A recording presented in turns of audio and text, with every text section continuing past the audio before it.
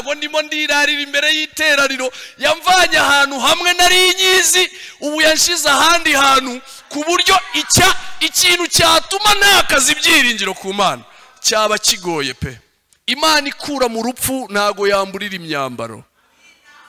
Imana nge yankuyemo ibyuma nahumekeye imyaka 2 ntago yaburira urugo rwanjye ibiryo. Bankanguje amashanyarazi. Nigeze gusubira sehashika ngiye muri controle ntari nyambaye bya byuma, arampamagara nyuze kuri sale y'aba infirmiere, arambwira ngo injira, arambwira ngo iyo nkurebye iteka mbona gukora kw'Imana, ariko nkababazwa n'ibyo twagukoreye. Ndamubaza ati se mwankoreye biki? Imana igarura umuntu ikoresheje amashanyarazi mu buhanga bw'umuntu. Ntabwo ibyawe yabinanira. Ese ufite ibibazo by'imibereho n'ubuzima burimo buragorana, si ikibazo cyatuma Imana idashimirwa, kuko uracyariho. Amaganya ufite uyareke, kuko abazima nibo bashima. Uri kuri oxygene arimo arahumekeshwa n'icyuma, ishimwe ntago ririmo rirakora ubu ngubu, cyakora rishobora kugaruka igihe yaba agaruriwe mu buntu bw'Imana, ubuzima akabusubizwa. Nambutse mu Kivu ari saa 7 z'ijoro, ndara ku musozi, nasenze ndi mu giti, nsenga ndi hasi, manuka mu Kivu njyamo. Bari bandangiye ahandi hari ubundi butayu bw'amazi mu bitare, naho njya kuraramo amazi amenekeraho. Ubwo ngo ndimo ndabwira Imana ngo wabyumvishije, wagize icyo ubikoraho, wagize muzi ikintu gitangaje, iminsi 3 nayimaze ntariye ntanyweye, navuyeyo nta nzozi, nta buhanuzi, nta yerekwa, nigeze nanahumiriza ngo mbone hari iki inyeretse.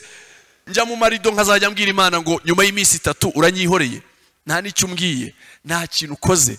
Uzi ikintu Uwiteka yakoze? Araza arandembuza ngo ngwino kro nkubwire, anjyana muri sare hepfo, arambwira ngo Uwiteka yakuntumyeho muri ubu buryo. Arambwiye ngo bari batarantobora ngo njye kwa muganga nambara ibyuma, byarihuse nyuma y'ibyumweru 3 nibwo nagiye kwa muganga, ubutayu bujyamo neza. Beneda, Satani ye kutunyaga umunezero wo muri Kristo. Yari amasaha yo gutaha, mbona abana bambutse umuhanda nka 4 biga nko mu wa mbere, ahita ambwira ngo bari abana ngo bitwa ngo Harinda Imana. Uzi umwana wo mu wa mbere uri murambuka zebra crossing, warangiza ukamwohereza akagaruka amahoro, wari ukwiriye guhora n'ishimwe mu kanwa kawe. Uzi ko umugabo ajya agenda akirirwa mu mihangayiko, nimugoroba ukamubona atashye, wari ukwiriye gushimira Imana iby'amaganya bikavaho. Wa mugabo wari ukwiriye gushimira Imana yuko umudamu yirirwaho yiriwe yarangiza agataha amahoro. Impamvu zo gushima zirahari, ariko ubuzima uzi ukuntu butugenje, buratubwira ngo ikiro cy'ibirayi cyabaye 1000, umuceri byabaye 2000, isukari bibaye ibingibi. Noneho ibiciro bikaza bigapfukirana. Amashimwe dukwiriye gushimira Imana, ariko Imana niyo gushimwa mu gitondo, niyo gushimwa ku manywa, niyo gushimwa ninjoro. Mana ndagushimiye kuba tukiriho.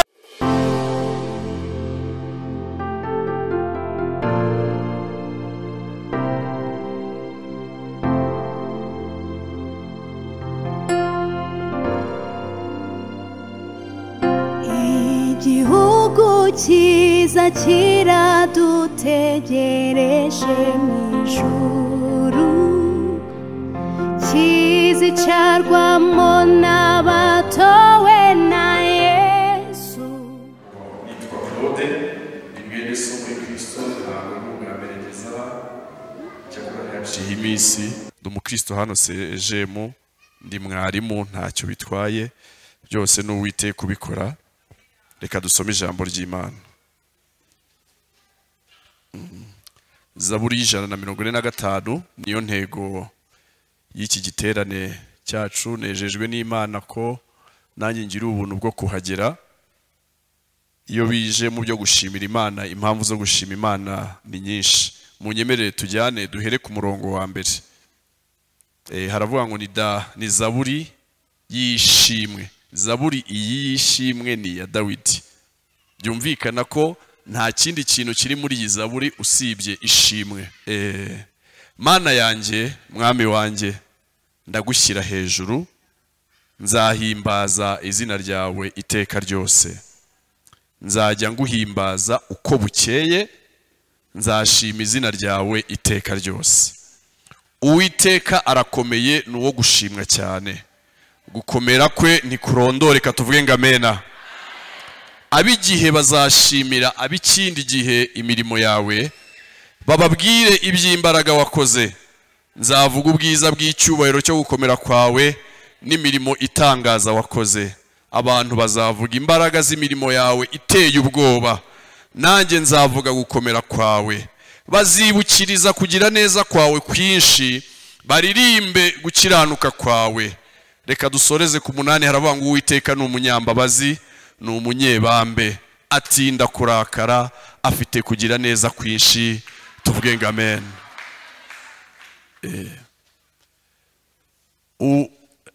Iyi zaburi iriyuzuje ubwayo amagambo Dawidi yaririmbye.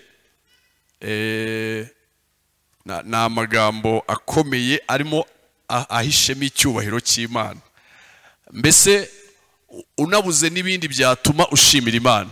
Wayishimira yuko ari umunyembabazi, wayishimira yuko Imana ari umunyebambe, wayishimira yuko itinda kurakara, wayishimira yuko ari Imana y'ubwayo, ari Imana igena byose uko ishaka, ibigenza uko ishaka, icisha bugufiya igashyira hejuru, Imana yimika kandi ikanakura ku ngoma, Imana itanga icyubahiro, hakaba ari n'igihe yakingura umuryango umuntu agasuzugurika.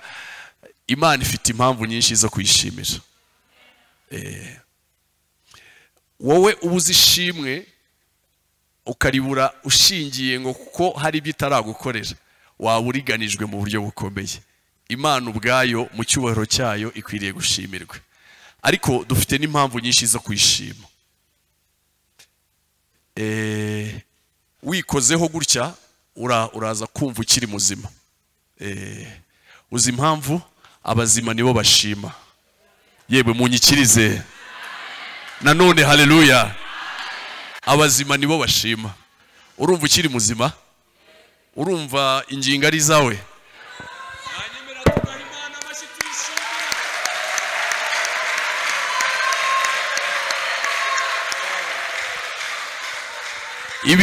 Ibi ngibi ntabwo si igipindi, simfite igipindi, nta nubwo ari ukugira ngo muvuge ngo mwafashijwe, uko ndabizi umwuka wera waraza gukora umurimo. Ahubwo abazima nibo bashima. Abashize mu mwuka nta shimwe baba bagifite. Aho bashyizwe ndetse bageze, imigabo n'imigambi byashyizweho iherezo. Amaganya ufite uyareke, kuko abazima nibo bashima.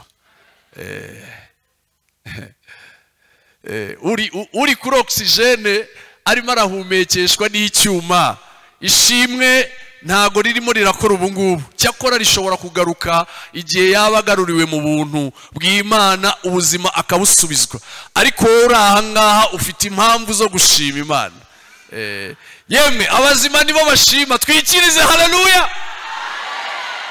Mu gitondo twakiriye inkuru yuko umwana umwe mu muryango wabo, yari umusore witwa Ishimwe Eric w'imyaka 20, yatwitswe na gaze muri ghetto ahantu yabaga. Yagiye guteka ka cyayi, ajya kujya mu kazi, gaze iramuturikana apfiramo. Ahantu Eric ari ubu ngubu nta shimwe rihari, ariko abazima nibo bashima. Ese ufite ibibazo by'imibereho n'ubuzima burimo buragorana? Si ikibazo cyatuma Imana idashimirwa, kuko uracyariho. Dawidi aririmba ino zaburi. Kare nari ndimo ndasoma abascholars, abahanga bamwe bavuze kuri iyi zaburi, baravuga ngo uhere kuri zaburi 145 kugeza kuri 150 ni zaburi z'inyongera kuri Dawidi, kuko ubundi yari yacukirije kuri 144. Nawe ubirebye ukuntu avuga, atangira avuga ngo Mana yanjye, mwami wanjye, ndagushyira hejuru, nzahimbaza izina ryawe iteka ryose. Ntago nyikunda yuko twiga bimeze nko kwiga nyine ngo tubabwire teori biblique nuko bimeze. Kuwa mbere nari ndi mu cyumba cy'amasengesho iwacu, noneho abarimu nyine n'abapasteri yugeze mu iteraniro bahita baguha ijambo, kandi ntago ngewe nari nateguye kwigisha. Nari nsimbutse mu mwanya wa pause, nza mu iteraniro, ariko bampaye umwanya mbabwira ibintu bingana n'ibyari bindimo. Nari nasomye amagambo yo mu gitabo cyo kubara ibice 20, uhereye ku murongo wa mbere. Hari inkuru z'ukuntu ngo Abisiraheli bahamagaye Mose na Aroni bageze mu butayu bwa Zini, ngo baritotomba baramubwira ngo watuzaniye iki mu butayu, ahantu amatungo yacu natwe ubwacu tugiye kwicwa n'inyota. Niyo magambo nari imaze iminsi 2 ndimo ndasoma. Noneho baritotomba namwe muze kuhasoma nuko wari ibice 20, ntago ariho ngendereka mareke. Noneho ngo Mose na Aroni bava imbere y'iteraniro, ngo bajya imbere y'ihema babwira Imana ngo amagambo yawo wayumvishije ntago tuyasubiramo. Imana ibaza Mose ngo yankonira hehe, yankonira ngo arayifata, aramubwira ngo genda uhagarare imbere y'iteraniro ubwire urutare urubwire ngo ruvusha amazi Abisiraheli n'amatungo yawo banywe. Mose aragaruka, ibyabereyeyo bamwe murabizi, azana n'uburakari, arabanza nari ndimo ndayaganira na madamu ari ninjoro ku cyumweru. Noneho ndimo ndibaza uburyo Imana ntago imubwiye, iramubwiye ngo genda ubwire urutare ngo vusha amazi Abisiraheli banywe. Ariko wowe arabanza araza arabwira ati mwateraniro ry'abagome mwebwe mugomera Uwiteka, ese muri iki gitare twabakuriramo amazi? Kandi aho ngaho nta cyubahiro cy'Imana kirimo. Ndangije muzi ikintu cyantangaje muri aya magambo. Imana ihamagaye Mose Midiyane ngo avana Abisiraheli mu butayu muri Egiputa. Kuva muri Egiputa ujya Kanani harimo urugendo. Imana ntago imuhaye detaye z'ibyo bizakorwa byose, ntago imubwiye yuko izabagaburira amanu, ntago imubwiye yuko izabaha amazi mu rutare, ntago imubwiye yuko izabambutsa inyanja itukura, ntago imubwiye yuko bazarwana n'abami bo hakuno ya Yorodani, ntago imubwiye byose. Ariko mu cyubahiro cy'Imana, kuko muri yo harimo imbaraga, irabizi yuko circonstance na situation bazageramo Uwiteka azaba hari. Bingana n'urugendo tugenda, usibye ko twicwa n'amaganya rimwe na rimwe ubwiza bw'Imana tukabukurwaho bitewe nuko twibagiwe yuko ihari. Ariko ubundi Imana yo uzi ukuntu Paulo yandikiye Abakorino ibice 10 mushumba, yaranditse ngo rwa rutare rwagendanaga n'Abisiraheli mu butayu burya rwari Kristo. Reba naribajije urutare. Imana irabizi yuko bazagira mu butayu bwa Zini bakabura amazi, itegura urutare ruzajyana nabo. Ariko hari ibintu dusoma ntimubyumve, ngo ku manywa yababeraga inkingi y'iki, yemwe y'iki, ninjoro ikababera inkingi y'iki. Ubwo ubu ngubu harakonje, mu muriro harimo kubonesherezwa n'ubushyuhe. Ku manywa ibakingiye izuba ryo mu butayu. Wahita wibaza ngo birahurira he n'Izaburi? Ariko ndagira ngo nze kubabwira mbibutse bimwe bituma tutabona ishimwe ry'Imana. Namaganya n'imibereho itugoye byo muri ubu buzima biza bigapfundikira ishimwe ry'Imana. Ariko Dawidi yaririmbye Zaburi 139. Yemwe muri muranyumva? Aravuga ngo warandondoye uramenye. Ni Zaburi ubwo mpereye ku murongo wa mbere. Uzi imyicarire, uzi imihagurukire, imigendere n'imiryamire. Aravuga ngo ijambo ritaraba ku rurimi rwanjye urimenyera kure. Ageze ku murongo wa 16 yaranditse aririmo araririmba, aravuga ngo iminsi yanjye itarabarwaho n'umwe yanditswe mu gitabo cyawe uko izakurikirana kose. Mu bintu ntabwo ari ukwirarira nyuma ya bwa buzima tuziranyeho. Niba Imana imfasha nkabikomozaho, reka mbisobanure wenda n'abatanzi. Nyuma y'uburwayi bukomeye Imana yanyujijemo, yamvanye ahantu, ntabwo ndimo ndirarira imbere y'iteraniro, yamvanye ahantu hamwe nari inyizi, ubu yanshize ahandi hantu, ku buryo ikintu cyatuma ntakaza ibyiringiro ku Mana cyaba kigoye pe. Imana ikura mu rupfu ntago yamburira imyambaro. Imana nge yankuyemo ibyuma nahumekeye imyaka 2 ntago yaburira urugo rwanjye ibiryo.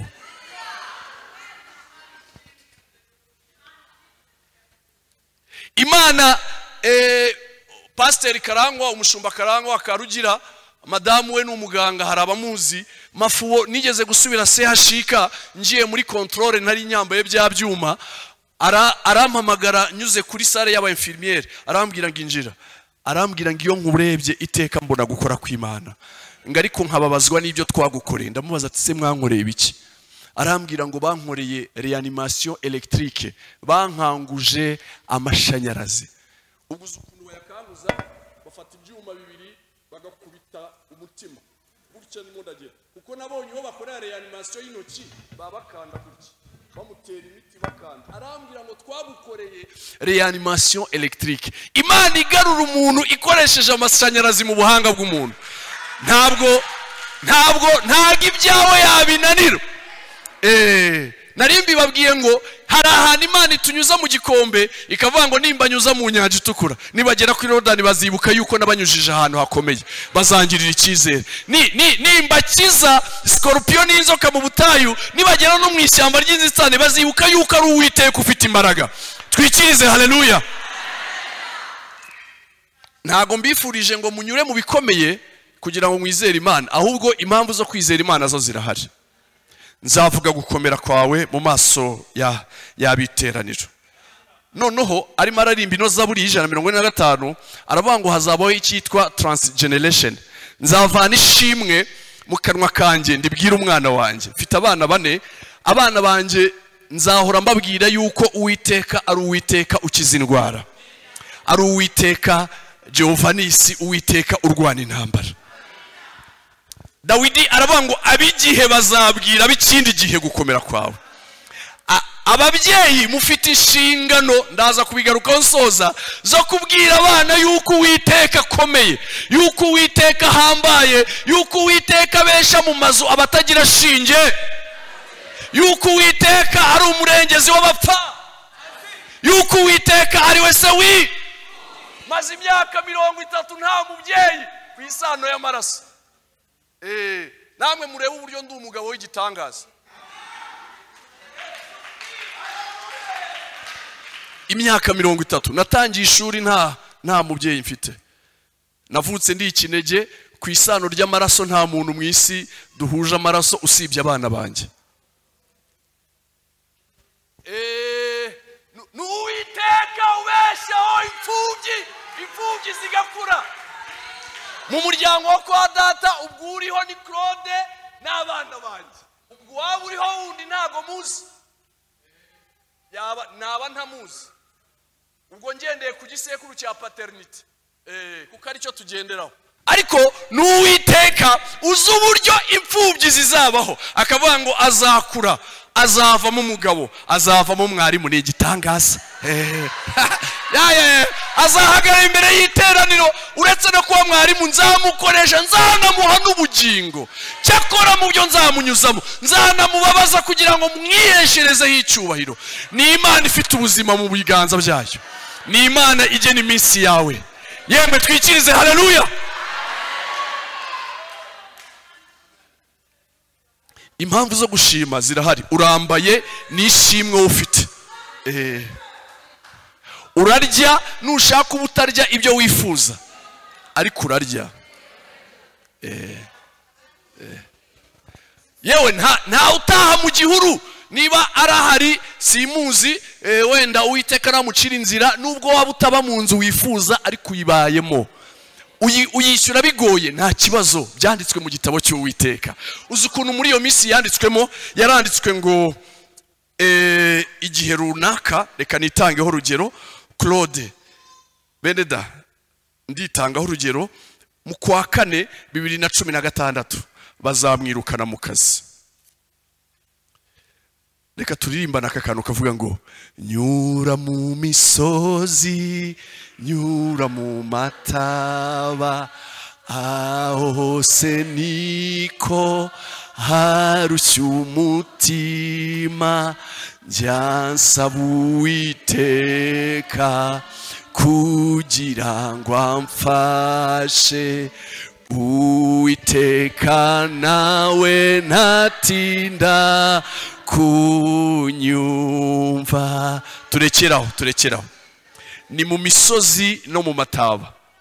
Ku musozi ni hahandi ibintu biba bimeze neza, mu bataba naho Claude ari bwirukanwe mu kazi. Banyirukanye rimwe mu kazi akakanjemo, mfata igihe njya gusenga. Nari mfite ibibazo ariko Uwiteka akwiriye gushimirwa n'igihe ibibazo ari byinshi. Njya gusenga Icyangugu, abantu baba bahazi ndabizi muri iri terano baba ari bake.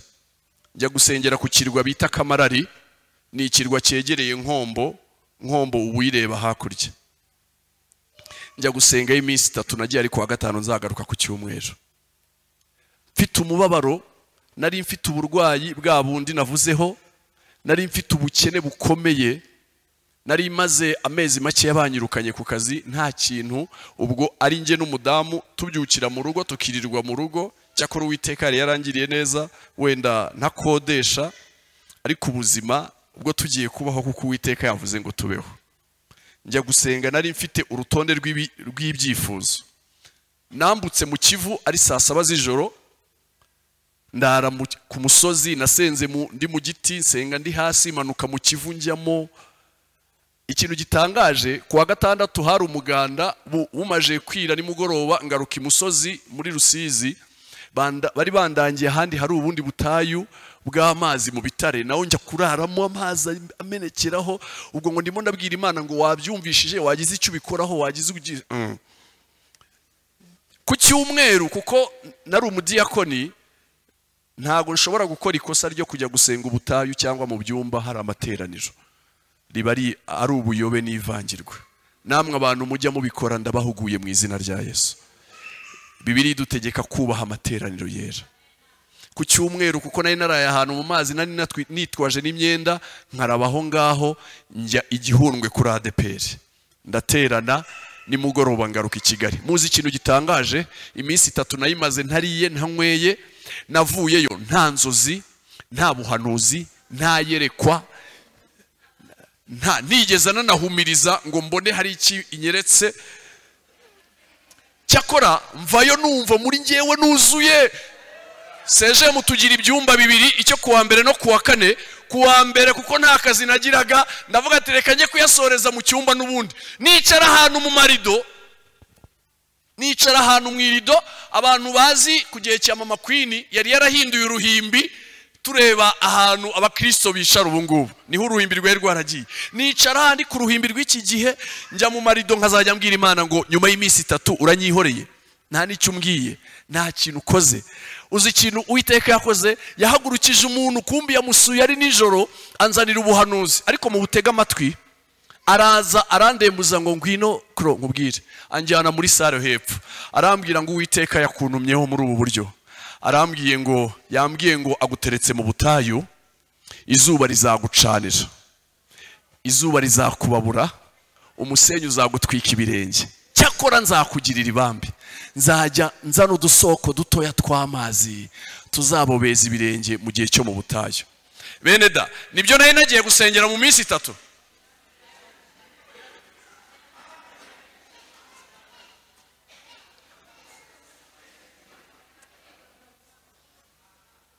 Izuba rizakwakira, izuba rizagutwikira mu butayu, nkuteretsemo mu gihe runaka. Cyakora kubw'imbabazi n'urukundo rwanjye nzajya ntembesha udusoko dutoya tukugereho. Asoresha ijambo ryiza, arambwira ngo ntutinye nzagutabara. Kuva mu gihe cyo kubwirirwa iryo jambo no gutabarwa harimo urugendo rutoroshye, ariko muri urwo rugendo dukwiriye kubonera Imana iki? Ishimwe. Dukwiriye kubonera Imana ikiyemwe. Ubwo icyo gihe yabimbwiye ubutayu nabwinjiyemo, bari batarantobora ngo njye kwa muganga nambara ibyuma, byarihuse. Nyuma y'ibyumweru 3 nibwo nagiye kwa muganga, ubutayu bujyamo neza.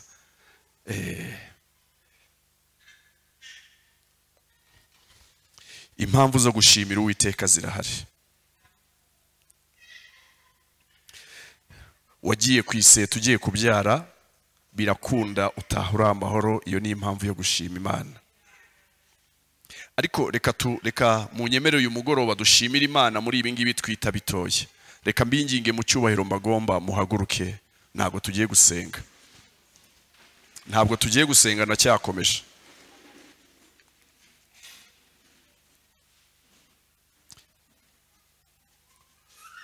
Shima Imana mutima wanjye we, shima Imana uwakubatuye, shima Imana uwera udahemuka. Urambaye, reba urambaye ni impamvu yo gushima Imana.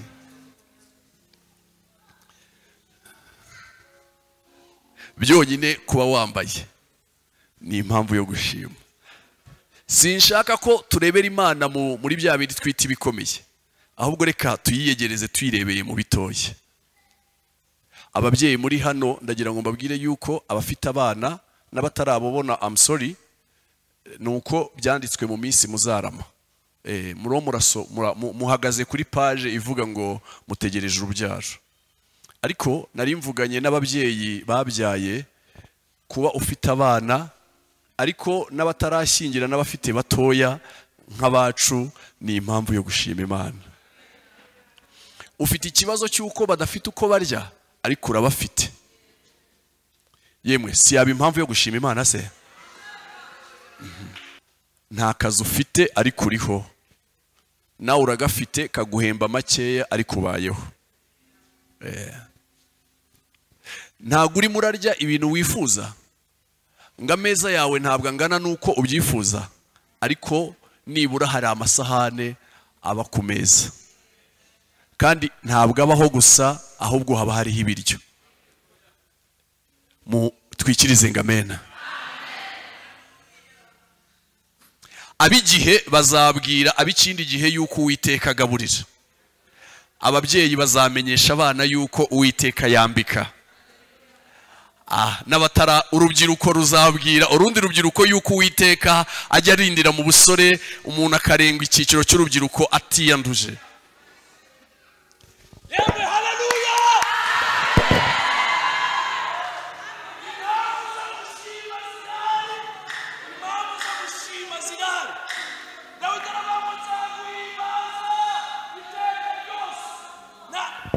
Ntabwo bitewe nuko yabaye umwami. Ntabwo bitewe nuko yabaye umwami, kuko akiri mu ishyamba arimo araramya Uwiteka. Ndetse kwa Samweli we haranditswe ngo ibwami kwa Sawuli bigira inama yo gushaka umuntu wakemura ikibazo. Ngo baravuga i Betelehemu hari umucuranzi w'umuhanga akaba n'umuririmbyi w'umuhanga. Ibyo bintu byamenyekanye kuko mu ishyamba yari afite guhimbaza Imana. Ntabwo mu kanwa ka Dawidi hajemo amashimwe bitewe nuko yimye ingoma. Uzi ukuntu muri Zaburi ya 23 aririmbye aravuga ngo Uwiteka niwe mwungeri wanjye sinzakena, andyamisha mu cyanya. Kandi iyi Zaburi arimo arayiririmba Sawuli akimwirukaho, aravuga ntunganyiriza ameza. Iyo dushimye Imana amaso yacu arenga amaganya, tugasingira ubugingo duhaye. Yemwe haleluya! Wuzuye amaganya udashingiye kuri bito Imana yagukoreye, ntabwo wabona ishimwe ry'Imana. Nimwicare. Ubwo uzi ikintu nagira ngo mbereke, no kuba muhagaze ku maguru yanyu nishimwe. Mwanyemera tugakomera Imana bashi tuyishime.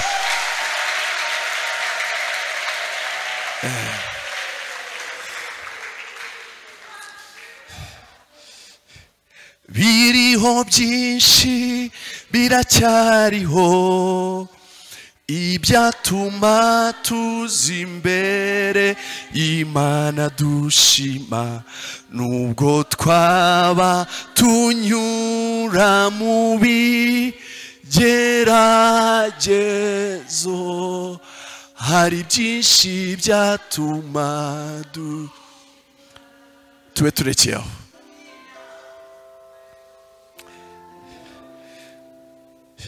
Dufite impamvu zo gushima.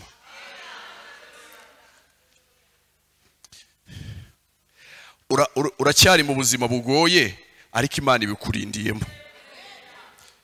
Imana imfashe ibingiyi mu bitekerezeho. Iyo umuntu atabona ishimwe aba aringaye. Iyo utabona ishimwe imbere y'Imana uba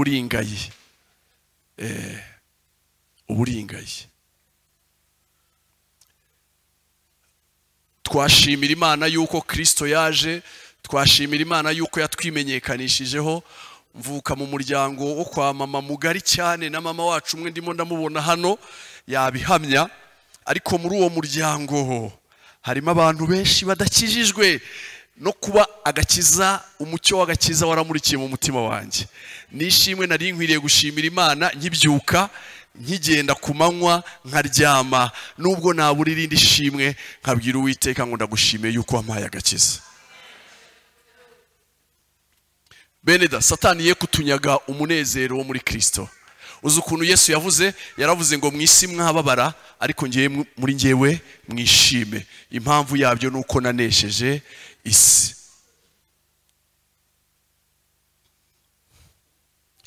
Zaburi 145 turimo turasoma, haravuga ngo abigihe kimwe bazabwira abikindi. Ninjoro mu rugo iwanjye twe turasenga n'umuryango wanjye, ni madamu n'abana bacu bane, nafasha abana banjye ndabiyegereza, kandi muzajye mubikora kuko ibyo twatuye biraba nyine. Twebwe dukorera mu isi y'umwuka.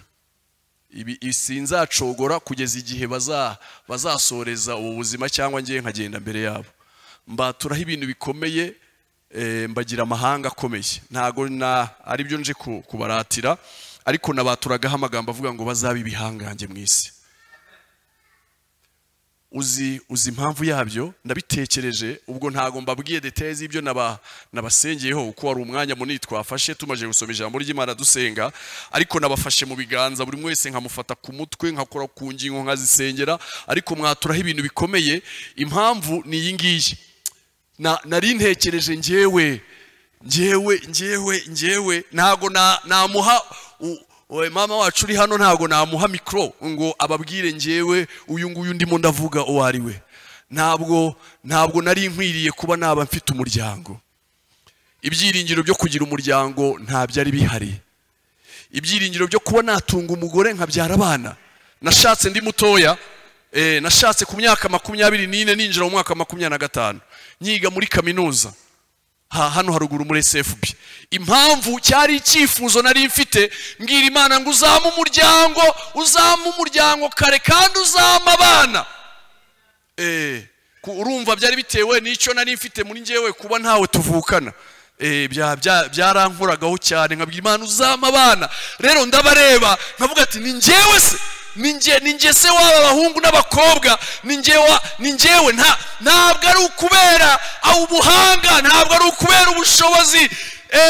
Mu bintu twashimiye Imana, twayishimiye mu isengesho, turabibwira ngo nubwo mu isi hakiri ibibazo ariko turacyabasha kurya, nubwo kubona minervare bikigoye ariko hari iyo twabonye, nubwo ibyo ku ishuri byose ninjye wasengaga ntarabibonera icyarimwe, ariko hari ibyo nabonye natanze. Bane bose bariga kuko umwana wanjye muto yafite imyaka 4.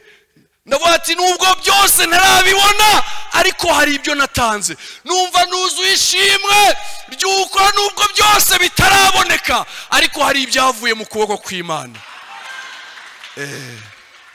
Hari ibyavuye mu kuboko kw'Imana. Impamvu zo gushimira Imana zirahari. Uragenda bigakunda, uratera akaboko bigakunda. Beneda, sinshaka kubizeza ibitangaza kuko nibyo bitangaza Imana izabibakoresha. Uzi ikimenyetso nuko nibindi yakoze utabigizemo uruhare, ahubwo byavuye mu kuboko kwayo. Mwakire neza ijambo ry'Imana. Abigihe bazashimira Imana iby'imirimo yakoze. Ngo bajyaga baririmba indirimbo z'amazamuka. Nasomye inzandiko ebyiri zivuga ku ndirimbo z'amazamuka. Sinzi iyo ariyo. Impamvu mvuga ngo nasomye nuko nkunda gusoma. Nasomye abanditsi bamwe baravanga indirimbo z'amazamuka, ngo impamvu baziti z'amazamuka ngo nuko baziririmbaga bagiye Yerusalemu, bagiye kwibuka imirimo y'Uwiteka. Nsoma ibindi byanditswe n'abandi bahanga, bo barandika ngo kugira ngo zitwe iz'amazamuka baziririmbaga gute. Bajyaga hafi y'ihema bakirema inteko bingana bitewe n'uko umuryango umeze. Umuryango ukicara ukwawo, ubwo bikaba imiryango 12. Umuryango umwe ukavuga ibyo Uwiteka wakoze, undi ukavuga ibyo Uwiteka yakoze, ugasanga birahabanye. Bakayizenguruka uhereye kuri Rubeni ukageza kwa Benjamini, boucle ikifunga. Barangiza bakavuga ngo Uwiteka ni Imana ya Isiraheli, yatubereye amagare n'amafarashi, yatubereye ukomeye, yatugiriye neza.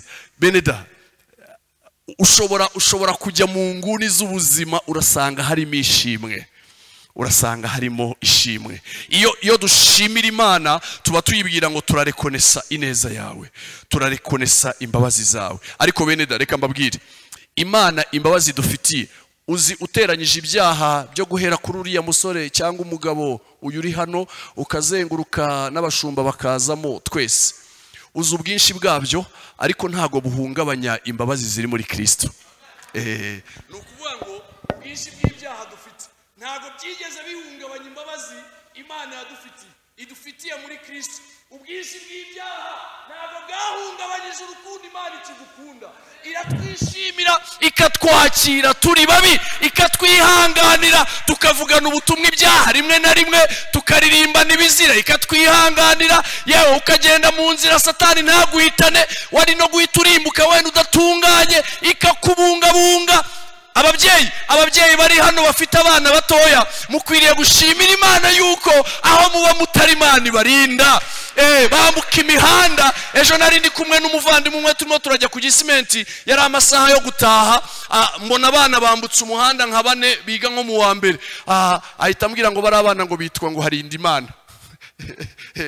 Uzi umwana wo mu wa mbere uri murambuka zebra crossing, warangiza ukamwohereza akagaruka amahoro, wari ukwiriye guhora n'ishimwe mu kanwa kawe. Uzi ko umugabo ajya agenda akirirwa mu mihangayiko, nimugoroba ukamubona atashye, wari ukwiriye gushimira Imana iby'amaganya bikavaho. Niba nawe utamufite ntacyo bitwaye, izina ry'Uwiteka rihabwa icyubahiro. Wa mugabo wari ukwiriye gushimira Imana yuko umudamu yirirwaho yiriwe yarangiza agataha amahoro. Impamvu zo gushima zirahari, ariko ubuzima uzi ukuntu butugenje, buratubwira ngo ikiro cy'ibirayi cyabaye 1000, umuceri byabaye 2000, isukari bibaye ibingibi. Noneho ibiciro bikaza bigapfukirana. Amashimwe dukwiriye gushimira Imana, ariko Imana niyo gushimwa mu gitondo, niyo gushimwa ku manywa, niyo gushimwa ninjoro. Mana ndagushimiye kuba tukiriho, ndagushimiye no kuba ku Kimisange tubasha guterana. Jehova nisi mufite impamvu zo gushima zikomeye.